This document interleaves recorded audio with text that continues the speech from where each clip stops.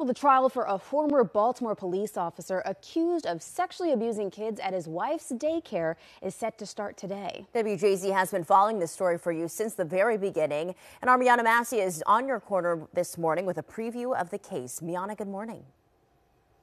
Good morning, Amy and Sina. Well, that trial will begin here at the Baltimore County Circuit Court in just a few hours. 57-year-old James Weems Jr. is currently on level 3 home detention.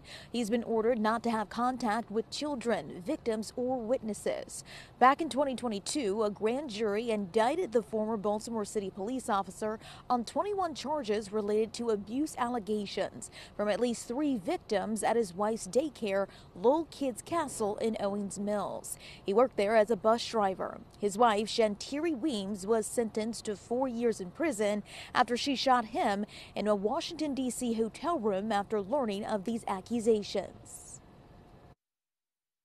It's horrible. You can't imagine what it's like as a parent to turn your child over to a stranger, and you hope and you pray that they take care of them the best that they can. Well, again, the trial will begin this morning at 9 o'clock. We want you to stay with WJZ both on air and online as we continue to keep you updated. For now, I'm Miana Massey on your corner in Baltimore County for WJZ.